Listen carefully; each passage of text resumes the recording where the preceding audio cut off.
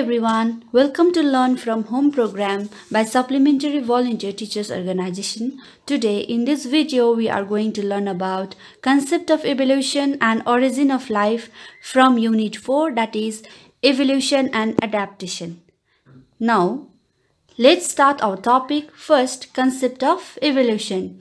So here the word evolution means change of life forms over a period of time. हामी योबाट के बुझ्छौं भने life firms को changes, तर यो आजको भोलिमा हुने चेन्जेसहरु हैन, तर यो चेन्ज हुनुको लागि मिलियन्स अफ इयर्स लाग्छ. यसलाई नै हामी भन्छौं evolution. The term evolution was first used by Herbert Spencer. So the word evolution came from the Latin word evolver, which means unfold. So evolution is a process of gradual unfolding of the new organisms from pre-existing primitive organisms. So यो evolution process बाट नै हामी variety of plants and animals, that is biodiversity, देख्नु पाउँछौं. Then next is the famous Greek philosopher Aristotle opined that हामीले whole animal kingdom लाई analyze गर्यो भने के देख्छ भने one group is more advanced over the other, अनि highly evolved and advanced groups are human beings.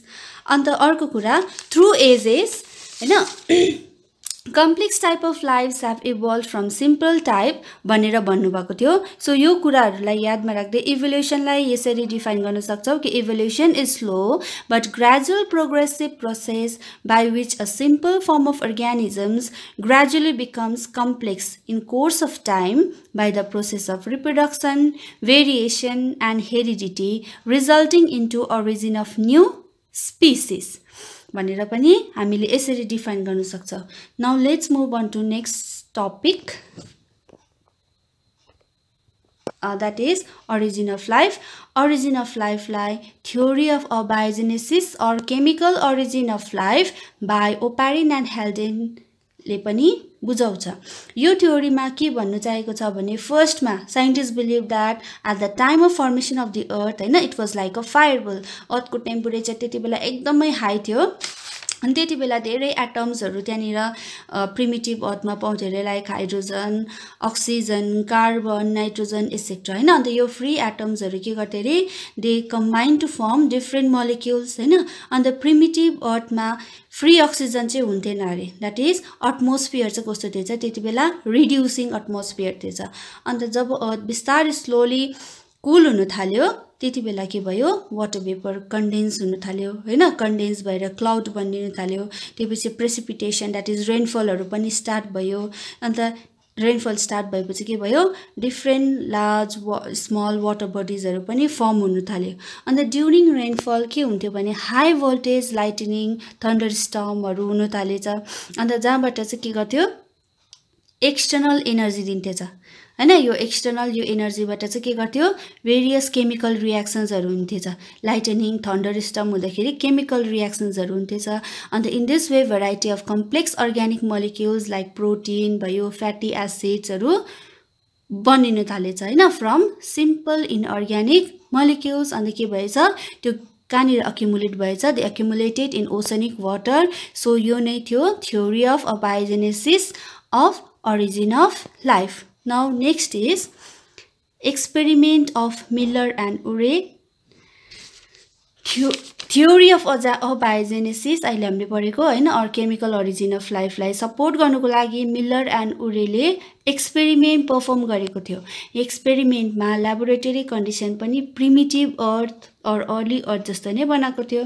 फर्स्टमा के गरेको थियो भनेदेखि वाटर लिएको थियो, हैन. Water was taken in a close flask that resemble primitive C. अन्त त्यो वाटरलाई के गरेको थिएछ, प्रिमिटिभ सी जस्तो नै रिजेम्बल गरेर बनाएको थिएछ त्यहाँनिर फ्लास्कमा.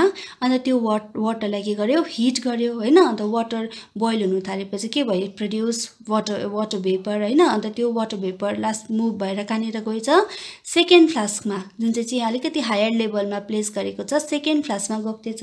यो सेकेन्ड फ्लास्कमा चाहिँ के छ भनेदेखि यो चाहिँ यसमा चाहिँ mixture of ammonia, nitrogen, ammonia, methane, हाइड्रोजनहरु थियो. त्यसले चाहिँ के रिजेम्बल गर्छ भन्दाखेरि भन्दाखेरि प्रिमिटिभ एटमोस्फियरलाई रिजेम्बल गर्छ।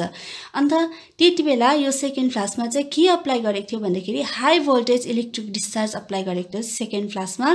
त्यसले चाहिँ फेरि यो अप्लाई गरेको high voltage electric discharge apply गरेको चाहिँ के रिजेम्बल गर्छ भन्दाखेरि चाहिँ लाइटनिङ एन्ड थन्डर स्टर्म होइन इन अर्ली अर्थ, जुन चाहिँले चाहिँ के प्रोभाइड गर्थ्यो, एनर्जी प्रोभाइड गर्थ्यो फर भेरियस केमिकल रियाक्सन्स।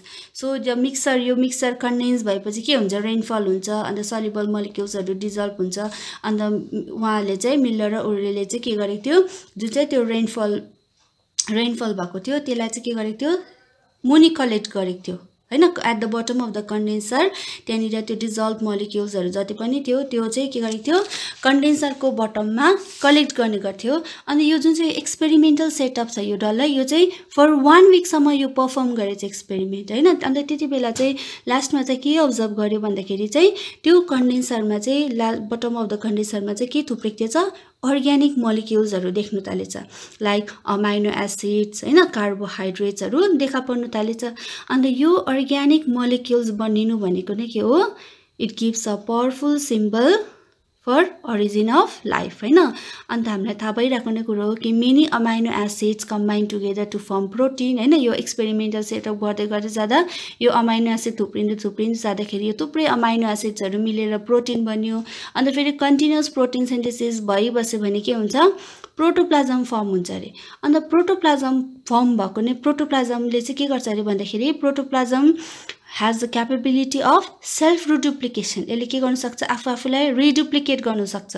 अन्त प्रोटोप्लाज्म भनेको नै के हो, बिल्डिङ ब्लक अफ लाइफ हो। सो देयरफोर हैन, थ्योरी अफ बायोजेनेसिस और chemical origin of life has been proved experimentally.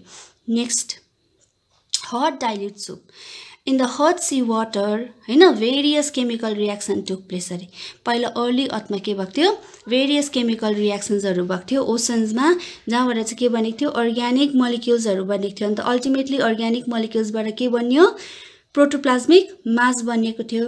अन्त हेल्डेनले चाहिँ यही हट सी वाटर हैन विथ भेरियस अर्ग्यानिक मोलिक्युल्सलाई नै हट डाइल्युट सूप भनेर भनेको छ।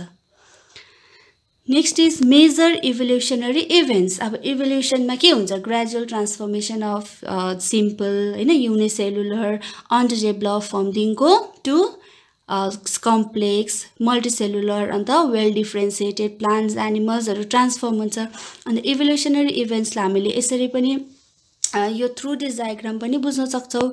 फर्मेसन अफ अर्थदेखिको फर्मेसन अफ फर्स्टमा अर्थ फर्म हुन्छ हैन, अर्थ फर्म हुँदाखेरि के हुन्छ, इट वाज लाइक अ फायरबल जस्तो हुन्छ नि त। देन ग्रेजुअल कुलिङ हुन्छ, त्यति बेला क्लाउड्स बनिन्छ, क्लाउड्स बनेपछि प्रेसिपिटेसन हुन्छ, द्याट मिन्स वाटरफल रेनफल हुन्छ। देन वाटर बडिजहरू बनिन थाल्छ हैन, रिभर्सहरू भयो वाटर बडिजमा इक्जाम्पल। त्यहाँदेखिको फर्स्ट लाइफ फर्म ओरिजिन हुन्छ त्यहाँदेखिको in the form of complex protein हैन, फ्रम सिम्पल इनअर्ग्यानिक मोलिक्युल्स। त्यसपछि त्यहाँबाट फेरि के बनिन्छ, formation of सियोसर्बेट। सियोसर्बेट is a lipid membrane bound structure. त्यहाँबाट फेरि के अराइज भएछ, फर्मेसन अफ फर्स्ट एनाएरोबिक ब्याक्टेरिया। पहिला त एटमोस्फियर रिड्युसिङ थियो, एनाएरोबिक ब्याक्टेरिया मिन्स जसलाई चाहिँ रेस्पायर गर्नुको लागि अक्सिजन चाहिँदैन। अन्त पहिला त एटमोस्फियर रिड्युसिङ थियो, that means there were no free oxygen atoms हैन। अन्त त्यति बेला फर्स्टमा एनाएरोबिक ब्याक्टेरियाहरू फर्म भएछ। त्यसपछि बिस्तारै बिस्तारै फोटोसिन्थेटिक ब्याक्टेरिया अराइज हुन थाल्यो। फोटोसिन्थेटिक ब्याक्टेरिया बन्नेपछि इमर्ज भएपछि के हुन थाल्यो, फोटोसिन्थेसिस प्रोसेसमा के हुन्छ, अक्सिजन रिलिज गर्छ हैन। अन्त स्लोली त्यो रिड्युसिङ इन्भाइरोमेन्ट पनि के हुन थाल्यो, ट्रान्सफर्म हुन थाल्यो to oxidising environment. Next, प्रोक्यारियोट्स diversified हुन थाल्यो। त्यहाँदेखि प्रोक्यारियोट्सहरू मल्टिसेलुलर प्रोक्यारियोट्स बनिन थाल्यो। त्यसपछि त्यहीँबाट नै युक्यारियोट्सको इमर्जेन्स भयो। युक्यारियोट्स मिन्स जसकोमा चाहिँ फुल फ्लेजेड न्युक्लियस छ हैन। त्यसपछि युक्यारियोट्स बन्नेपछि के बन्यो, त्यसपछि एक्वेटिक इन्भर्टिब्रेट्सहरू इभल्भ भयो। त्यसपछि एक्वेटिक भर्टिब्रेट्स लाइक फिसहरू इभल्भ भयो। त्यसपछि चाहिँ के हुन थाल्यो, ल्यान्ड प्लान्ट्सहरू बनिनु थाल्यो, इभल्भ हुन थाल्यो अरे। ल्यान्ड प्लान्ट्सहरू पाउनु थाल्यो, ल्यान्डमा प्लान्ट्सहरू पाउनु थाल्यो हैन। त्यसपछि ल्यान्डमा प्लान्ट्सहरू पाउनु थालेपछि ल्यान्डको टेरिस्ट्रियल ह्याबिटेट पनि के हुनु पर्यो डाइभर्सिफिकेसन हुन थाल्यो त्यसपछि टेरिस्ट्रियल ह्याबिटेट डाइभर्सिफिकेसन भएपछि के हुन्छ त्यहाँको सीको अर एक्वेटिक एनिमल्सहरु शिफ्ट हुन थालेछ टु ल्यान्डमा शिफ्ट हुन थालेछ हैन त्यसपछि बिस्तारै in the form of Amphibia भएर शिफ्ट भएछ त्यसपछि बिस्तारै स्लोली त्यहाँबाट रेप्टाइल्स इभल्भ भएछ त्यहाँदेखिको चाहिँ के इभल्भ भएछ हाईएस्ट इभल्भड ल्यान्ड म्यामल्स इभल्भ हुन थालेछ So this much for today. In next video we will learn about theories of evolution. Thank you.